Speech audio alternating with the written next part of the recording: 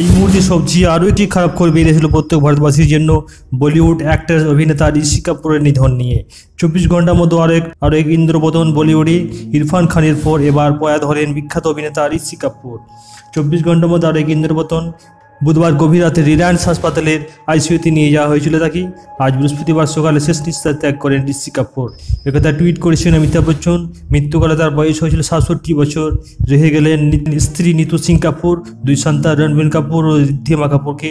দীর্ঘদিন ধরে ক্যান্সারে ভুগছিলেন তিনি। এক শোকের ছায়া কাটতে না কাটতে আরেক শোকের ছায়া ইতিমধ্যে ঢুকে গেল।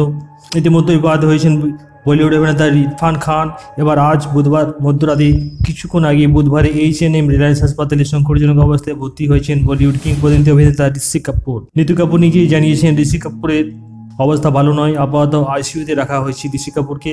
গত সেপ্টেম্বরে আমেরিকা থেকে চিকিৎসা করে ফিরছিলেন দেশে। 2018 সালে ক্যান্সারের চিকিৎসায় বেশ কিছুদিন ধরে আমেরিকাতে ছিলেন তিনি। গত বছর সেপ্টেম্বর মাসে দেশে ফেরেন। দিন কয়েক আগে দিল্লিতে দূষণের জন্য ফুসফুসে সংক্রমণ হওয়ার মুম্বাইয়ের এক হাসপাতালে এনে ভর্তি হয়েছিলেন তিনি। সেই সময় দিল্লিতে শুটিং চলছিল ঋষি কাপুরের। তারপর গতকাল তাকে ফের হাসপাতালে ভর্তি করা হয় অসুস্থতার কারণে।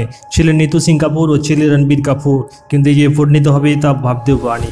সব মিলিয়ে বলিউডের সময়টা একেবারেই ভালো যাচ্ছে না। বুধবার মারা যান বিখ্যাত অভিনেতা ইরফান খান। এবার ঋষি কাপুরের মতো প্রাক্তন সুপারস্টার এবং বলিউডের চকলেট হিরোর ট্রেন তৈরি করা বিখ্যাত অভিনেতা মেরা নাম জোগাড় দিয়ে বলিউডে যাত্রা শুরু।